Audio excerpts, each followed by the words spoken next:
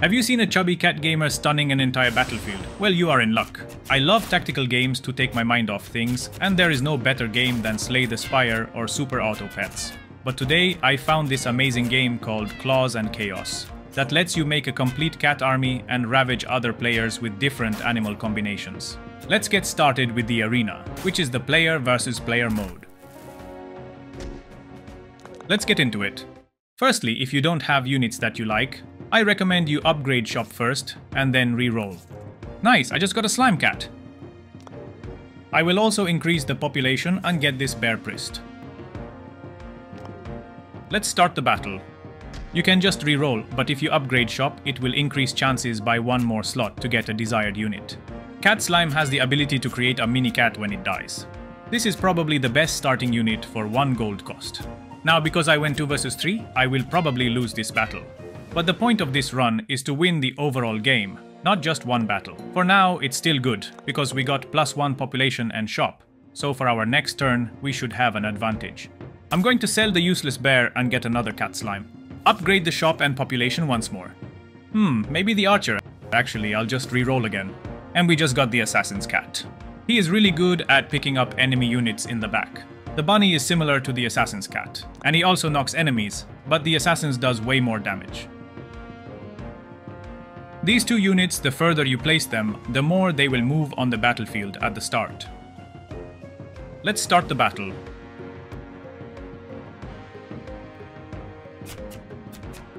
Nice, they are taking out the enemy rangers. We should win this battle with ease.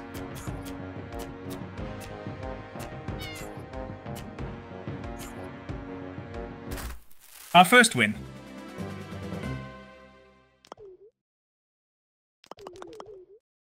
Now that's not the units we want to see. Let's just upgrade the shop and population for now. The rabbit necromancer is pretty good, as he can summon skeletons and also deal decent damage. The monkey agents are also good.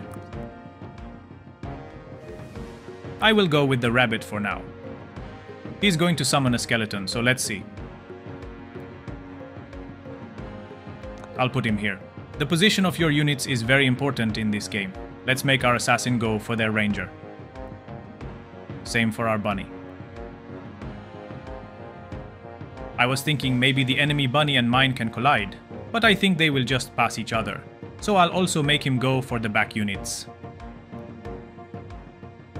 I'm still experimenting and discovering new things with this game. Let's start the battle.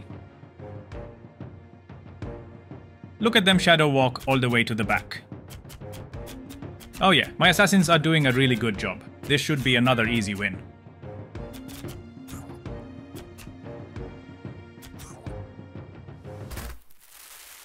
Nice, on to the next one.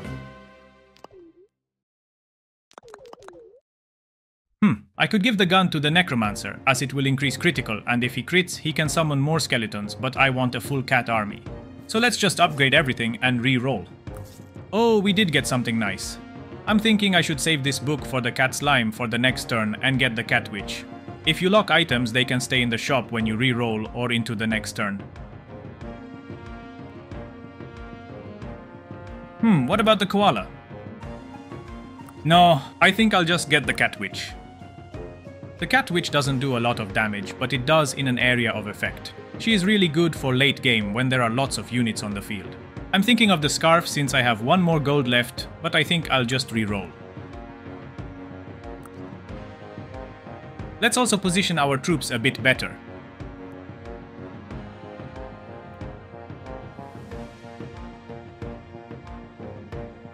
Let's re-roll 1 more time before we start. Let's start the battle.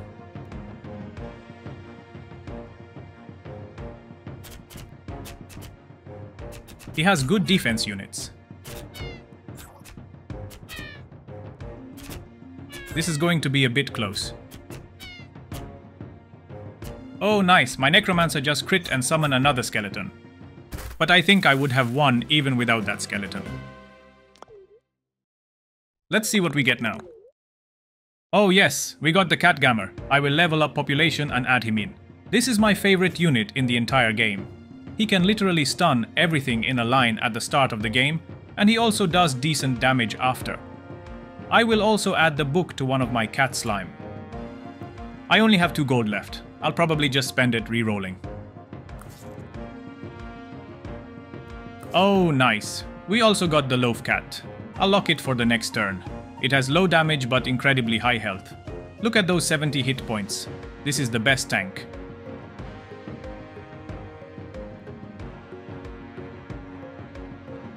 Let's also position our troops a bit better. Let's start the battle. I positioned the cat gamer to stun his archer. This cat is not only good because it can stun the range units, but also the front units. You basically get to hit those units one more time before they even start hitting you. A huge advantage.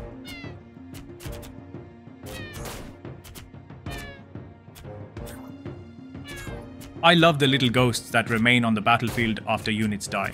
And for example, summoned skeletons don't leave any ghosts after they die.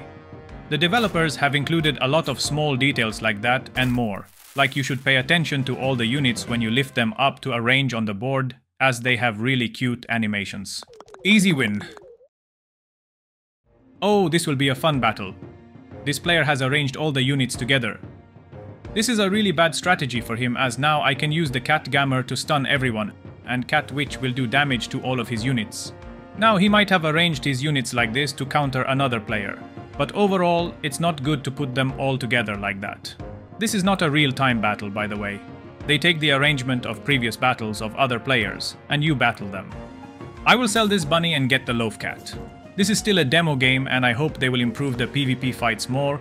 They could, for example, take inspiration from the teamfight tactics of League of Legends. Oh nice, another cat witch to hit these piled up units. And we also have an Aristocat. This is a really good defensive unit, but we don't have enough money for it this turn. I will get the grapes and give them to my cat Loaf to increase his health even more. I have 1 more gold. I will re-roll 1 more time before we start. Nothing we need. Let's just start. This should be the easiest fight yet, like a bunch of house cats taking on a squad of overconfident monkeys in a tactical battle. I mean, we're talking about felines who have been training for this their whole lives by stalking laser pointers and ambushing unsuspecting feet.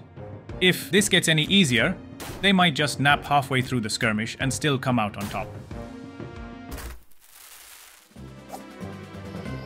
This fight was such a meow-nificent breeze. Let's see what we get now.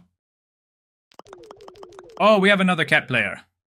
Oops, I forgot to lock my Aristocat, now I lost him. We have maximum population, so let's upgrade the shop as well. I will give the shield to my cat Loaf to increase my defense even more.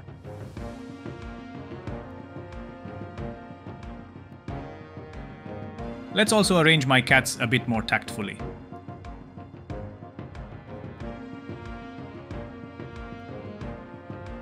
You don't have a timer on this, so take your time and make sure you position everyone in your unit to deal with the biggest threats.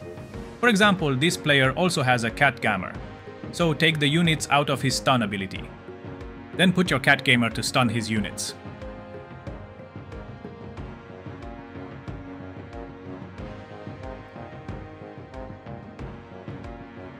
I forgot if the stun ability of the gamer triggers before or after my assassin ability. Actually, let's not risk it and place him away. Since he also has an assassin, I will put my necromancer who will summon a skeleton in the back to deal with that. Let's also upgrade my cat assassin.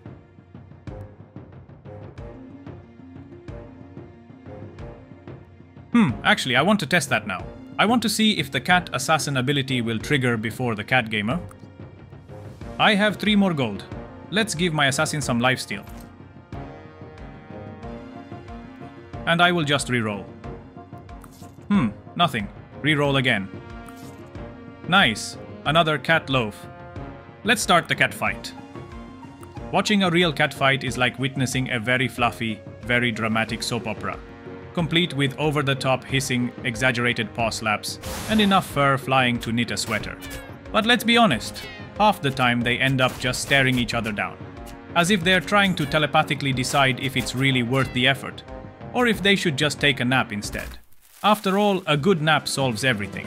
Instead, maybe they should settle their differences in this game. Easy fight. I should upgrade my cat loaf. The book is also good. Maybe I'll just re-roll. I'll just lock the book, in case I do want to use it. Wait, let's upgrade the shop first. And now re-roll. We got another cat witch. Let's also arrange my cats a bit more tactfully. I will place my cat gamer so it can stun this dorky bunny. The bunny can also stun when it deals critical.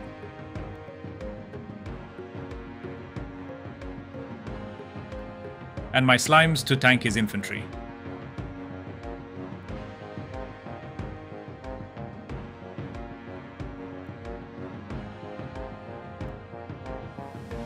Or I'll just combine them and get the cat loaf.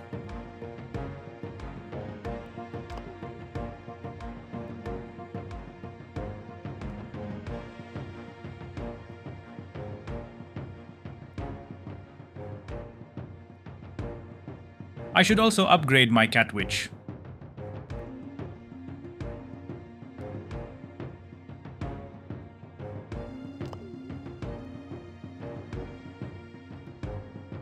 I got one more gold. I'm thinking of the scarf on the necromancer. The scarf should protect from debuffs, like stun for example. And I should put my rangers in the back of my tanks.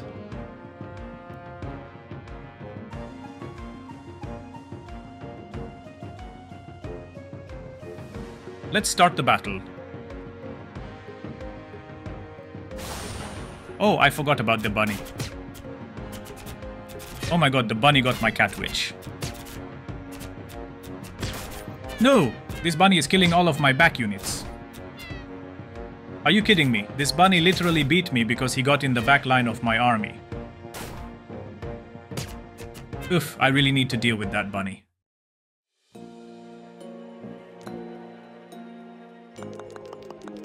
Let's see how we can improve my army more. Maybe the book that summons a skeleton when the user dies. Firstly, let me rearrange the units to better deal with the deranged assassin. And if I use the books, I will literally have 2 more units. 2 more skeletons. The feather accessory would have been even better, as it will replicate the unit, but the book will do for now. Let me put the necromancer in the back. This counts as 2 units as well, as he will summon a skeleton and even more units if he does criticals.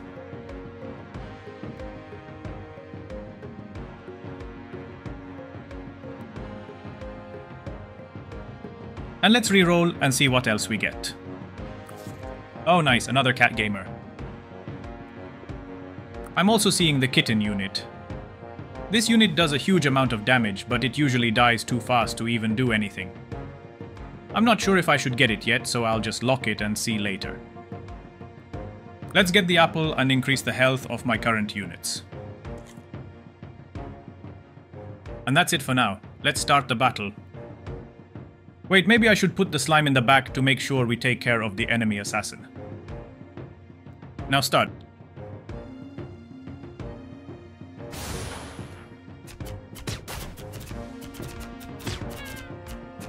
Yes, that took care of the assassin.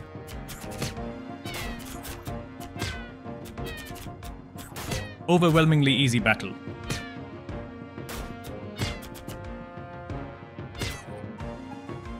Okay, we got 3 more battles to win. For now, let's try to buff our existing army. Like I can use the carrot on my tanks to regenerate life. Let's see which one has the highest health. 75 and 80, we are going to give it to the 81. Let's rearrange our units a bit.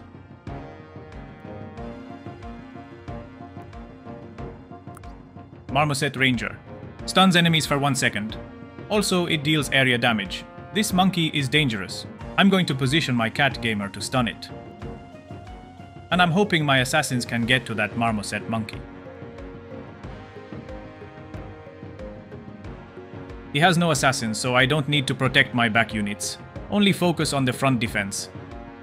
I'll put my necromancer close to the front as well. Let's re-roll and see what we get. Oh, the wizard hat is actually really good on my cat witches.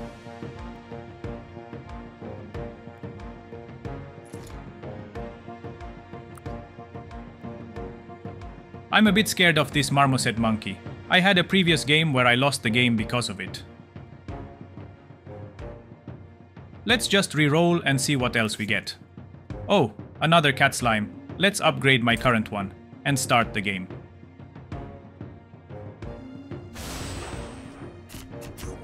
That marmoset monkey is insane. Look at it, he just stunned 2 units at the same time. And now he even killed my assassin cat. Fortunately, that is the only good unit he has. I'll make quick work of this battle.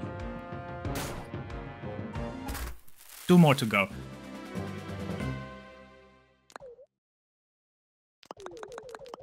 Oh, another cat player.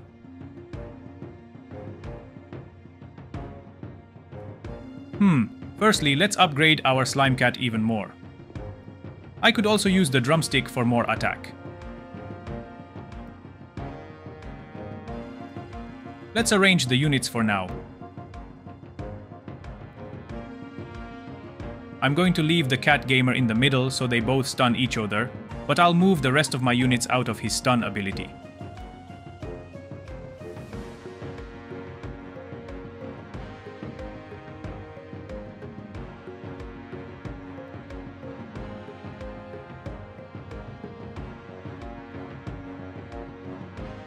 I'll put the cat slime in the back so it deals with his assassin.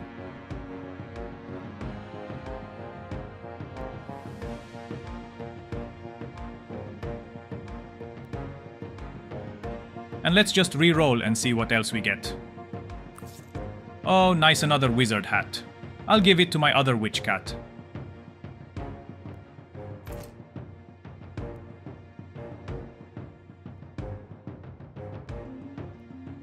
And one more wizard hat for the cat gamer. Let's start.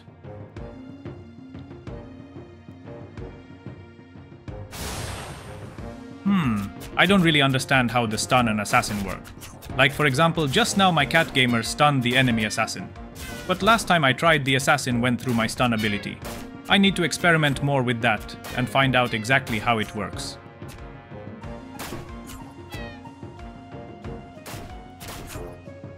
Quite a close match. We were both left with almost identical units at the end, but because I gave the wizard hat to my units, I came out on top. Really good item. Oh no, this rabbit middle schooler is the most powerful range damage unit in the game. You should know that staking the same type of units like cats or bunnies for example give certain bonuses, and bunnies have bonus to crit damage. Fortunately, he only has 1 rabbit and that extra bonus will not be applied. This phoenix feather is really good on the tank units. Let's arrange the units a bit better for now.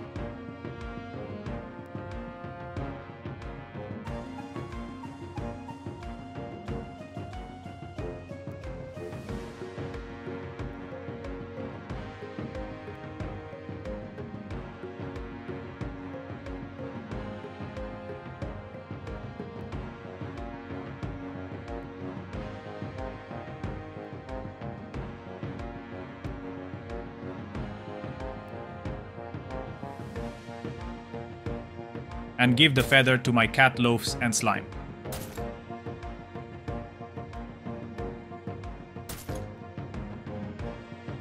We got 1 more gold to reroll. This is the final battle, but I got 2 more hearts. So in case I do lose this battle, I have 1 more chance to improve my units. It's good to spend all the gold and reroll in preparation for the next battle. It seems I'll have no problems winning this. The best unit I have is without a doubt the cat gamer, as it stuns the enemies, giving me time to position and deal damage first.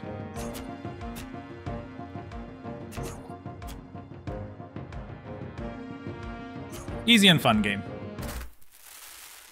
If you liked this video, consider subscribing. And if you have any questions or would like to see more of this, leave a comment. Thank you and have a wonderful day.